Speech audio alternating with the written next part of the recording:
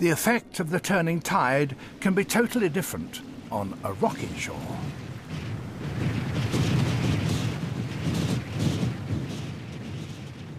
Here on the coast of Vancouver Island in Canada, the sun bakes the exposed rock.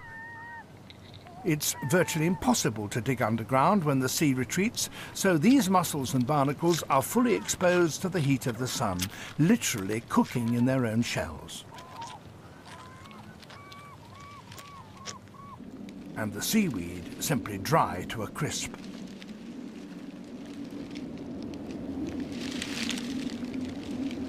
It can be a wait of many hours before the water returns. Throughout each month, the size and strength of the tide changes. The biggest tides of all happen when the gravities of the sun and moon pull in unison. That happens immediately after the new moon. And again after the full moon.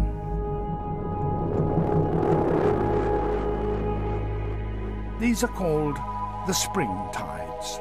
They reveal vast tracts of seabed that would normally be covered. For these raccoons, it's a chance to look for a seafood feast. The mother ventures forth with her kits. With the spring tide, they've come further down the beach than smaller tides would normally allow.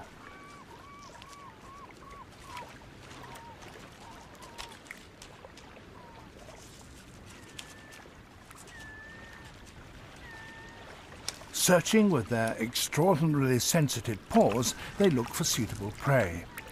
With the extreme low tide, they could find something special.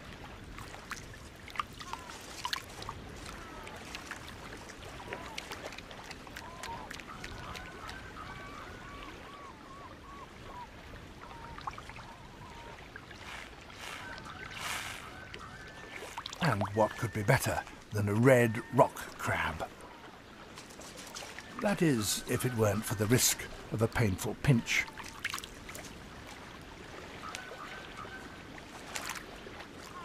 With large crabs, there's no substitute for experience.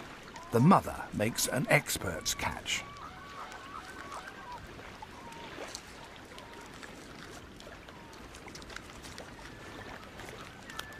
But the kits learn fast.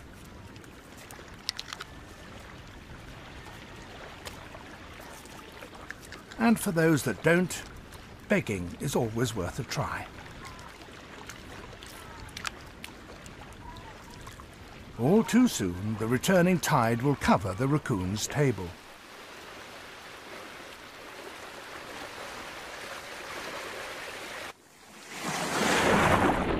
For all invertebrates, it's a welcome relief, but in rough weather, they are exposed to the worst of the waves.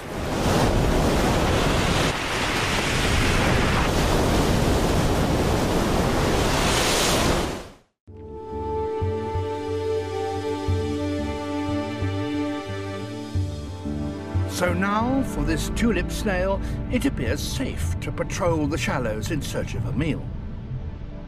But is it?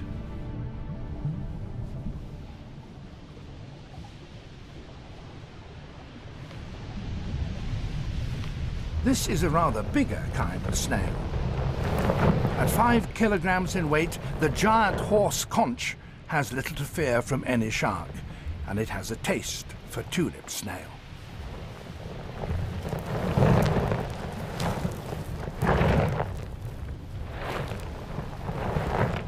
Sensing the approaching danger, the snail flees. But in a world of snail paces, the conch is something of a Ferrari. It calls for desperate measures. Exhausted by the effort of its last-ditch attempt, the tulip snail is slowly gunned down.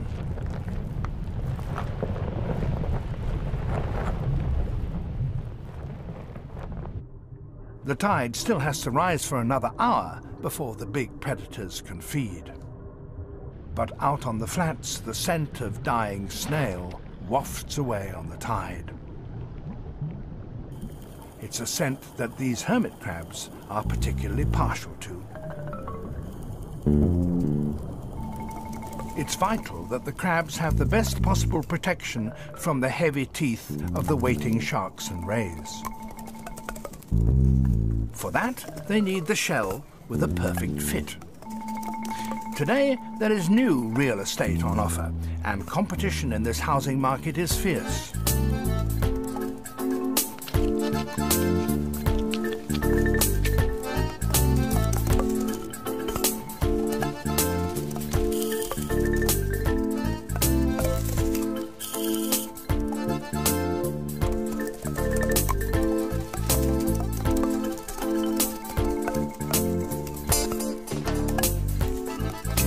The action becomes even more desperate when the shell of the devoured snail is ready for release.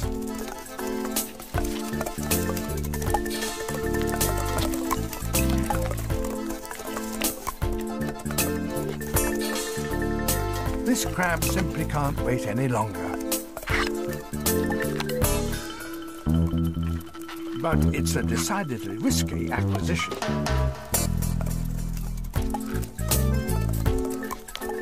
The risk paid off handsomely. The new shell is both lighter and stronger than the old home, and it's not a moment too soon, because the tide is flowing in strongly, flooding the plains. It's now midsummer, and the sun is shining at full strength. The increasing warmth is the cue for an Atlantic lobster to start on a long journey. She spent the winter 250 meters down, far beyond the reach of the storms. But it was cold down there, and now she needs to find warmer water, so she's marching towards the shallows. They, however, are 150 kilometers away.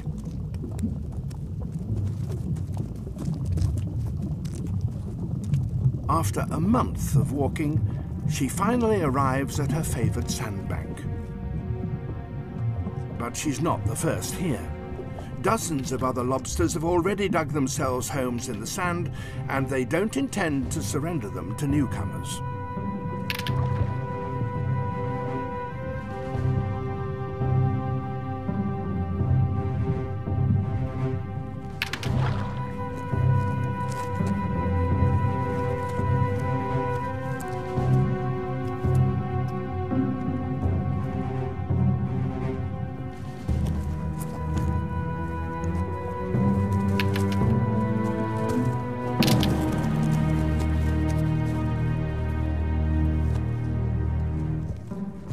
Size counts for everything in these battles. The new arrival is in urgent need of a pit, and since she weighs a hefty 7 kilos, she stands a good chance of getting one.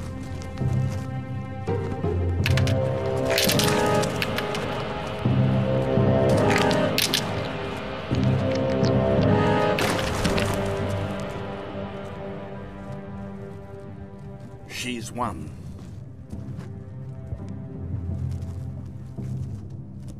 These battles continue for the next 2 months, and they're crucial, for the females must have both shelter and warm water if they're to raise their young. For the last 7 months, each of these females has been carrying around about 20,000 fertilized eggs.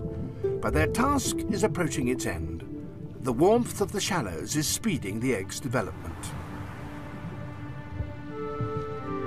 2 more months, and the eggs are ready to hatch.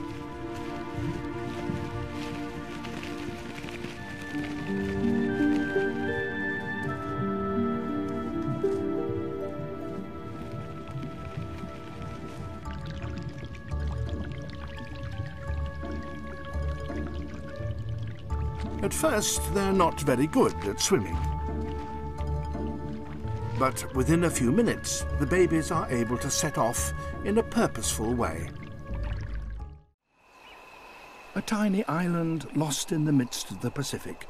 It's the tip of a huge mountain that rises precipitously from the seafloor thousands of meters below.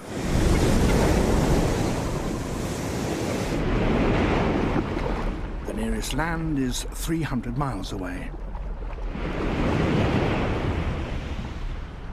Isolated sea mounts, like this one, create oases where life can flourish in the comparatively empty expanses of the open ocean.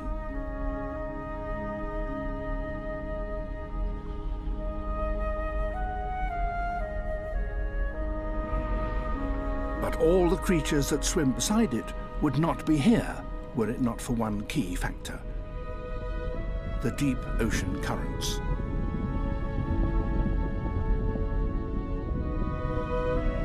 Far below the surface, they collide with the island's flanks and are deflected upwards, bringing with them from the depths a rich soup of nutrients.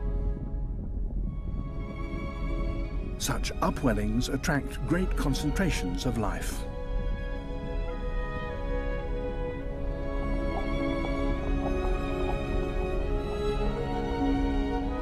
Most of the fish here are permanent residents, feeding on the plankton, the tiny floating plants and animals that are nourished by the richness brought up from the depths. And they, in turn, attract visitors from the open ocean. Tuna.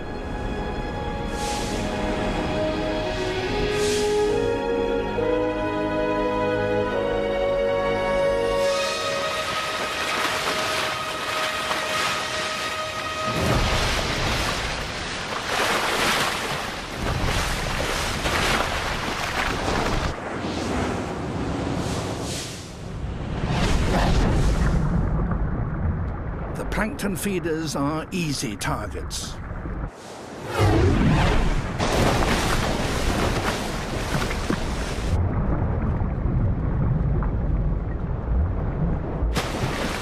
All this action attracts even larger predators.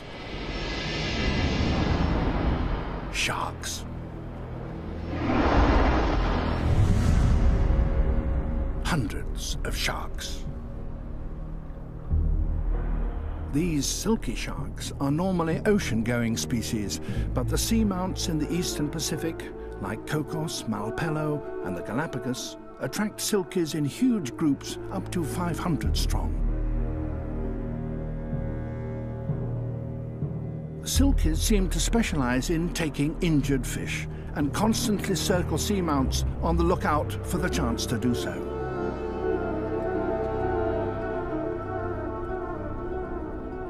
But silkies are not the only visitors. Hammerheads gather in some of the largest shark shoals to be found anywhere in the ocean. Sometimes thousands will circle over a single seamount. But these sharks are not here for food. They have come for another reason. Some of the locals provide a cleaning service.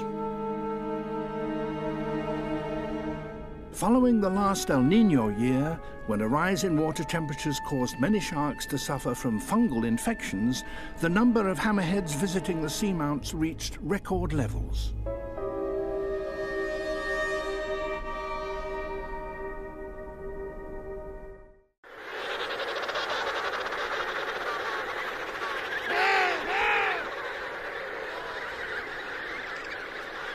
It returns to the place where it last left its chick in the hope that it might still be close by. But chicks tend to wander, so the adult has to call to it.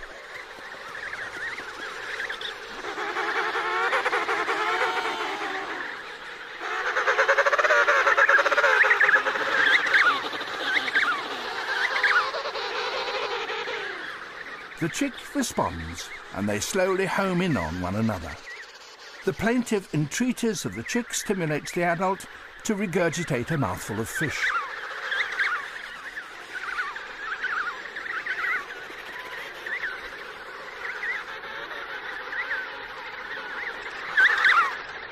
With the return of one parent, the other is free to go to sea to feed for itself.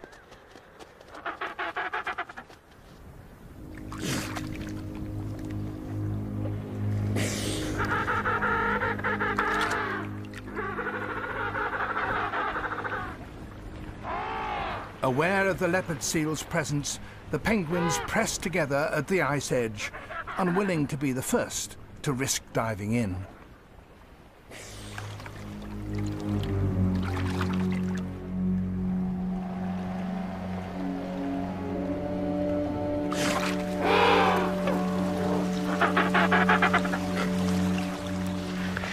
Occasionally, the seal comes out onto the ice and attempts to grab one.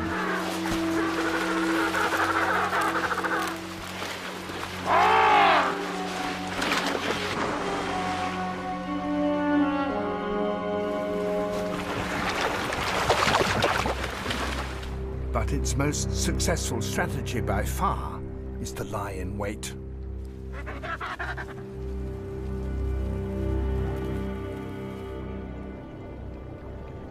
It hides behind a corner of ice. The emperors gain confidence and make a dash for it.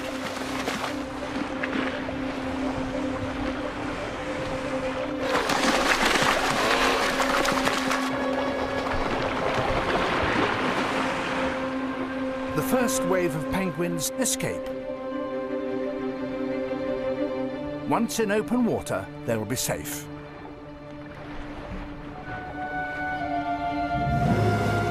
The seal is alerted by the noise, and through the mass of bubbles, it makes its attack.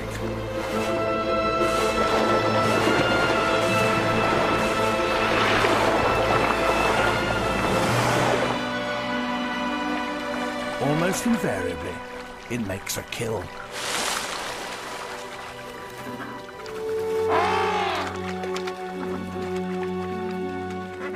Encouraged by the absence of the seal, the remaining penguins make a break for the open sea.